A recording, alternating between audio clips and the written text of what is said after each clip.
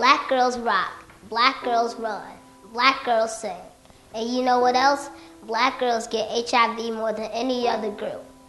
A decrease in funding means less education in our schools and in our communities.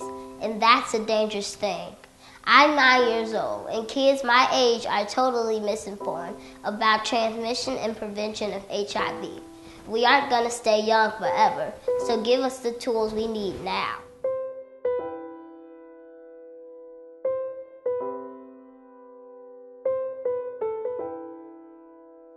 HIV prevention to me means growth, opportunity, and family.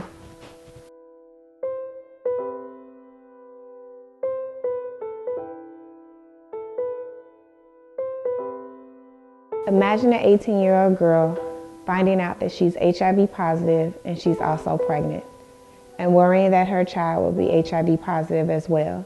That was the situation back in 1990. But now, due to research, you have the same 18-year-old girl finding out that she's HIV positive and also pregnant, and not worrying about her daughter being born with the virus. That is what HIV/AIDS research does for us in the African American community. It gives us hope that we won't have children born with HIV/AIDS.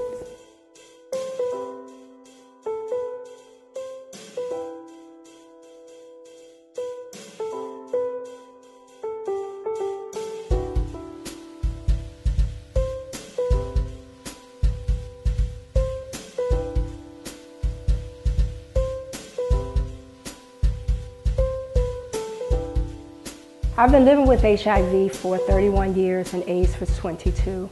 I was infected in an era where we really didn't know very much about HIV. It's been a long journey.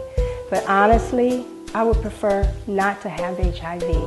I wish that prevention was an issue when I became infected with HIV at 23 years old, but it wasn't. As a black woman living with HIV, I'm disheartened that the cases of HIV are so disproportionate in the black community here in the state of Illinois and throughout the country.